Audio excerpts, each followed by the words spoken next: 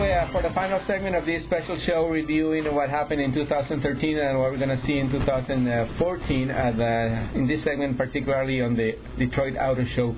So, Karl, we're going to be a little bit colder than we are here. Now you are in Southern California, I'm in South Florida, so we're going to travel to Detroit to experience a little bit of weather over there, but we're going to see a lot of great new cars. Yeah, we are. This show's going to be fun. The LA show was great. I liked it because it had so many fun cars like 911 turbos and WRXs and all that. And we're going to see a lot of the same thing here. We're going to see things like the new M3 and M4. We're going to see the Z06, the Corvette Z06. We're going to even see the 2 Series, which is really the two-door version of the 1 Series because of BMW's new naming convention. They've changed things, so they have to have a 2 Series now for the coupe and the convertible. But we'll see that there.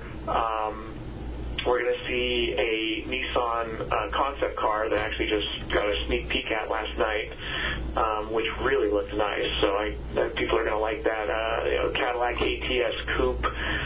So there's going to be a lot of cars there, but they're going to be everything I know of that's going to be there is like this fun, performance-oriented type of vehicle. I think the show's going to be loaded with that. Yeah, and it's going to be fun. I just remember 2008, 2009, that auto show in Detroit was like more than a funeral than a party. No, that's exactly right. That's it. It's so nice to see shows that are like this again because, both of us probably wondered if we were going to even see a Detroit Auto Show in 2014 a couple of years ago, the way things were going for a while. Yeah. And another car that we're going to see, and we passed a segment on the one before, we talked about like there's no bad cars in the market anymore, but I think the Chrysler 200, and with to be fair, that's the last car that the new command the Chrysler have not redesigned. So we're going to see the new version of the 200, which I think they are going to do a pretty good job with that car. They have to, I guess, because it's a high volume car for them,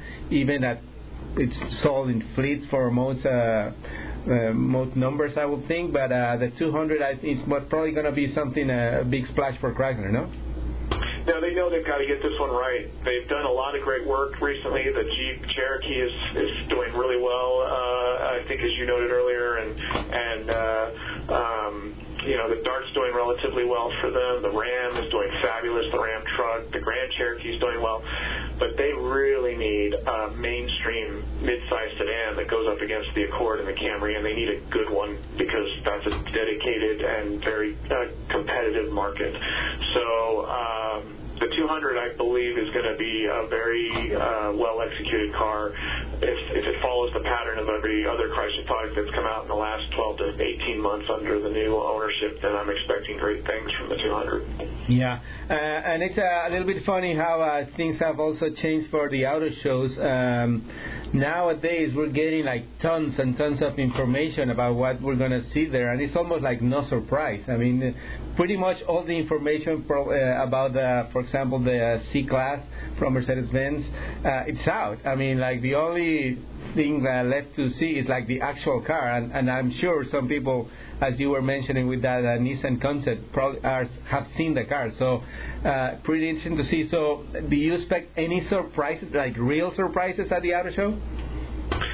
Not real ones. I mean, there is a lot of rumblings suggesting that Toyota is going to have a new Supra, which if you knew what the last Supra was like when it went out in '98, there's been a lot of anxious and impatient waiting because that was actually a really fabulous car. And Toyota is on this kind of new kick to have more fun and passion in all their products and in their image. So it's a perfect vehicle for them to launch at this point in time with what they want to do. And I have it on pretty good authority that we can likely expect to see something along those lines, some kind of a two-door sporty coupe that might actually be called the Supra. And I think that's fabulous. Again, this should be a fun show. Even if just all the stuff we know about shows up, it's going to be fun. And I think we might get a few surprises like that, like a Toyota Supra potentially. That would be great. Yeah, I hope so.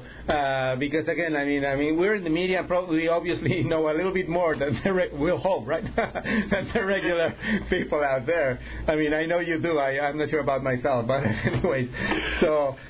What about the Mustang too? I mean, again, it's like what you just said about the C-Class and all the other cars. We've seen everything, but still, that'll be its kind of first official auto show debut, and I still consider that a hugely important car, and I'm anxious to see it on the show floor. Yeah, absolutely, and that happened to me last year with the Corvette. Because again, all the information, the images, the videos were leaked, and it was one thing to see that. Then there was a second thing to actually see the car on the stand and the turntable and all that. And I wasn't really convinced about it. I mean, I kind of like it, but wasn't really sure about it.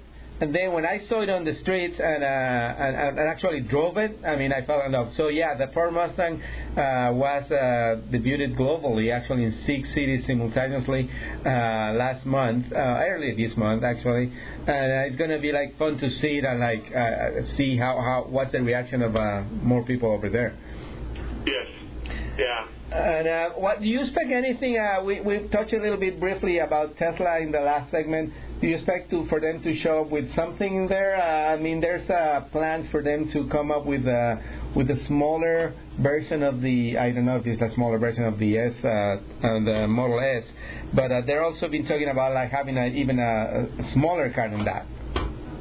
Yeah, they're trying to crack the code on a 200-mile, $40,000 electric car. And that would actually be a really impressive feat if they did it, because 200 miles gets you past a lot of the range anxiety people get from electric cars, and $40,000 is a price point much more digestible than the current Model S is at like 75 plus.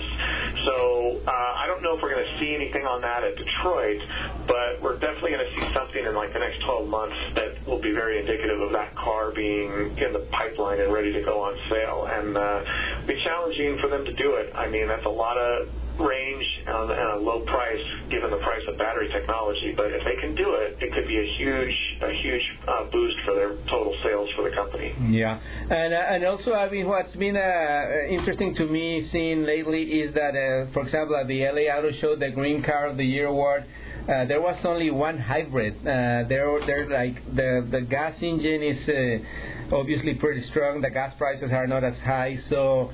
I mean, we are going to see hybrids and electrics and plug-ins and all those kind of technologies, but like the regular engines are still like pretty much the heart of the whole industry, and seems to be like for a long time, right?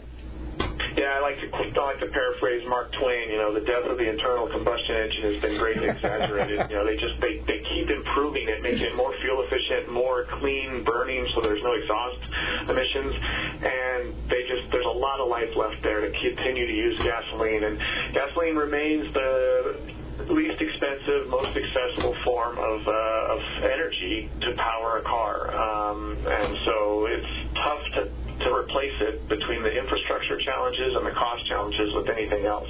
Yeah. Well, Karl Bauer, 2013 went really fast, and this past hour went even faster. It's incredible. We talk about a lot of topics and different cars, models, and what's coming up.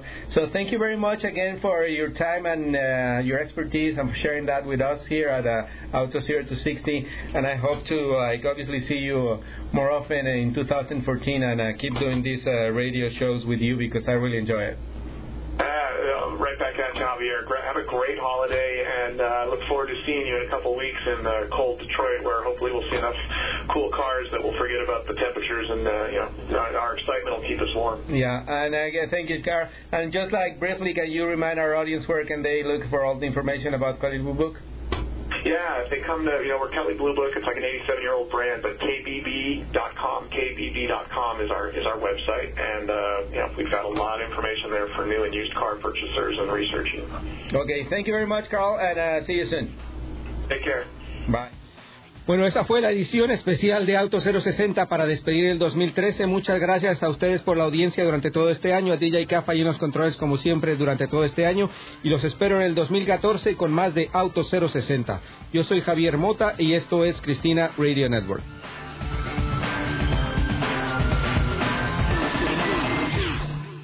Este programa fue una producción de National Latino Broadcasting.